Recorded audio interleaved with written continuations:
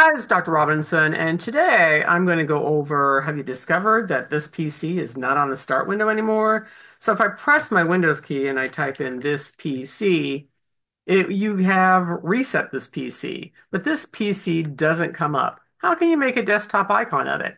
Well, I'm going to take my mouse, I'm going to hit my right click, or you can go to your desktop and hit your applications key. And I'm going to go down to personalize, and I'm going to hit enter on that.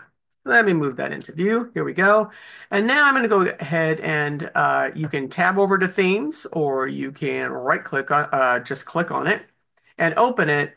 And then I'm going to go ahead and go down to desktop icon settings. And I'm going to go ahead and click on that and open that. Here's all your desktop icons.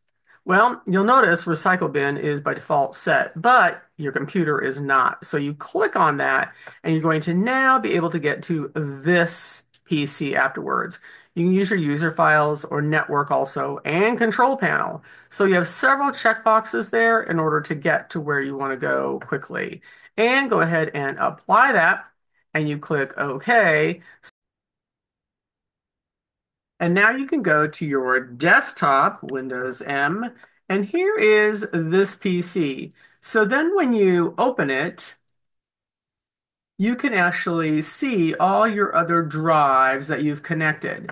And that is the whole point about it. You stick in a thumb drive, you go ahead and stick in your backup machines, and you're not sure where they're at. Well, now that you have this PC on your desktop, you can go there, you'll see your D and F and E and G and everything else, anything that you connect, you're actually going to be able to see here in this PC. So that is the easy way to get to all your other drives that you have connected. So now then you can just do Windows R and type in D colon and instantly open it because you'll know which drive it's connected to.